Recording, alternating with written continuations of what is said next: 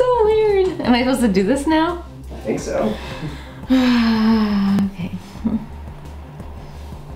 Hi, I'm Emily, aka the Literary Queen, and I'm here to talk to you about the book I started and finished reading last night. My name is Lucy Barton by Elizabeth Strout. I first discovered Elizabeth Strout when reading Olive Kittredge, her linked short story collection that then won the Pulitzer Prize, which means a lot of rich and well-read white people really liked this book. But it is actually really good. However, I'm not here to talk to you about that. I'm here to talk to you about Lucy Barton. It is deceivingly short at only 191 pages, but those of you wanting a simple read, don't read this one. It's pretty, I'd say, intense. It deals with issues of abuse and my personal favorite, mother-daughter relationships, which, well, they're catnip for me, so if my mother's watching this, I'm sorry. One of the reasons I really enjoyed My Name is Lucy Barton is that it deals with the unreliability of memory. And that's something I think we can all relate to, because none of us can really remember what happened and which bullet it picked on us and which one did not.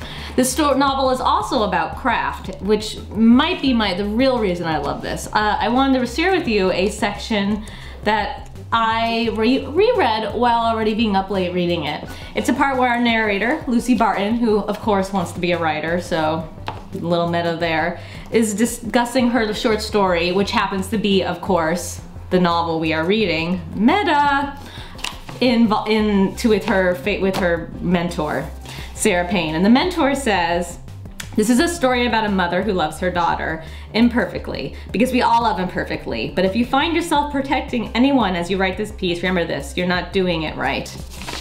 You will have only one story. You'll write your one story many ways. Don't ever worry about story, you have only one.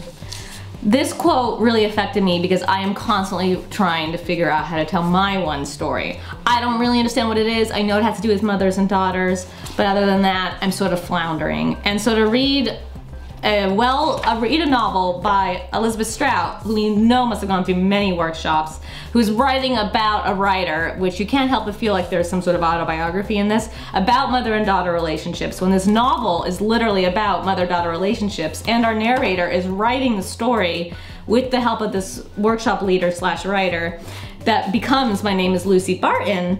It's all very meta and confusing.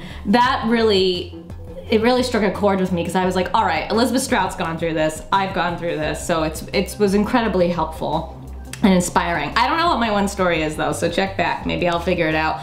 Maybe I'll review my own book, and that will be weird. But I also really felt for this story because it dealt with the issue of abuse in a way that was really subtle, because throughout it you're realizing she grew up poor, and that's a pretty common story in a lot of novels, is a child from poverty makes it. Look at most Charles Dickens books. But in this, there's more going on and you don't know. There's just little hints of it. She doesn't speak to either of her siblings. Her father, who we know is involved in World War II, is barely mentioned. And why is she estranged with her mother? That's a huge deal. It's never really talked about. We slowly get little hints throughout, but it's never explained. And then when she's writing about her abuse, which again, never detailed, the most we get about it is when she visits a therapist, and there's a line, later after my first book was published, I went to a doctor who is the most gracious woman I've ever met. I wrote down things that happened in my childhood home. I wrote down things I'd found out in my marriage. I wrote down things I could not say. She read them all and said, thank you, Lucy, it will be okay. And I think for a lot of people who've gone through abuse of any kind, you can't always talk about it. You can write about it. And what was fascinating is this writer writes about it, but she never puts it in her own book. We don't ever fully understand what she went through, but we see its lasting effects. I also really loved this novel because the prose, while really sparse, was incredibly fluid, almost lyrical, but which is something I'm not really used to putting together. I usually think if it's sparse, it's like Hemingway and very manly, and I killed the cow, the children cried, but that's not the case in this. I just read you a line that was very beautifully written, but there's not a lot of adjectives. We don't know what's there's not a lot of description. It's all emotion, but not emotional, which is fascinating. I don't know how she did it. I'm in awe of this. My biggest complaint about this novel would probably be, well, other than the cover, which just drives me nuts for some reason, I don't know if I have any complaints actually.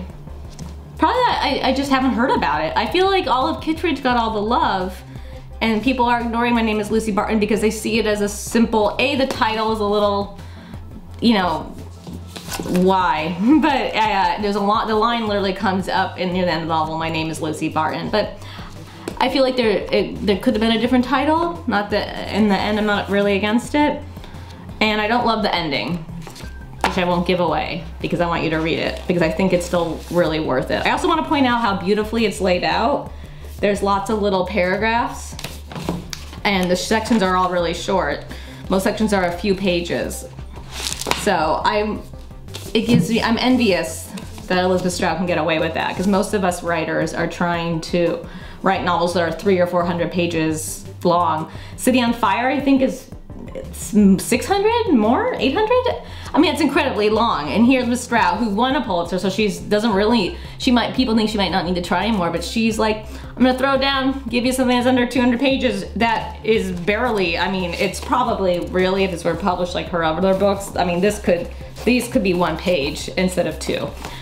So it was short and sweet, but really beautiful, and I'm still thinking about it. So much so, I'm giving you a review on it. And thanks for watching.